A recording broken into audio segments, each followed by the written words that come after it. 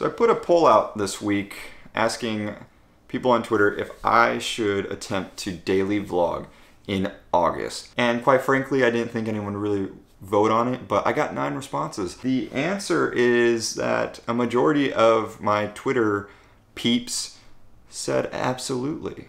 And a couple said nope, and I get it. Not everyone wants to see this face every day, but a majority said absolutely. And then I started to think about it, and I'm gonna be daily vlogging in August. And I know that sounds crazy. Well, at least it sounds crazy to me, because daily vlogging is... I moved to New York August 1st, and daily vlogging all month of August would mean documenting the first month I've lived in New York. But also what's terrifying to me is finding the time and the ability to do something like this every day. And it's not gonna be like this. This is just me talking to you. This is casual. I wanna do a proper kind of story or narrative every day for you guys, and it's gonna be crazy.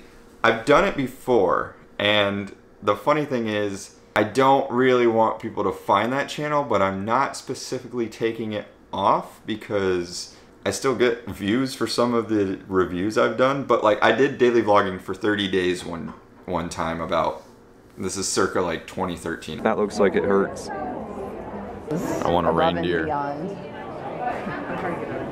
awkward Santa pose.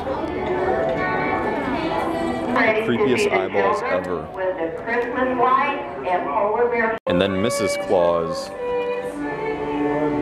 I picked out my ornament for this year. Kwanzaa Santa. Time to eat.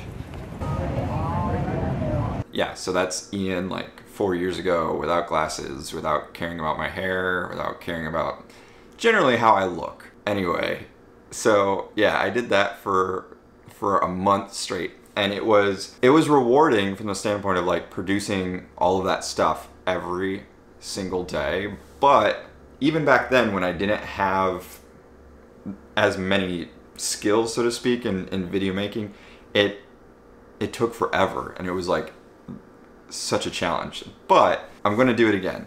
And all right, guys, sorry, I had to change locations. This is a park right across the street from my apartment, and I've always wanted to make a video here, just never have. So I thought today, the last video before my move vlog would be perfect. Anyway, so the reason behind why I want to do a daily vlog in August is really because the last 6 months I've been traveling and making vlogs on a weekly basis, and it has totally fundamentally changed my filmmaking. I've learned so much in the last 6 months making videos than I have in my entire creative life. And so I think doing that on a daily basis, at least for a month, is going to just accelerate that even more. I'm really excited not only for what this could bring to this channel, but also what it can bring to my clients at Wilbur.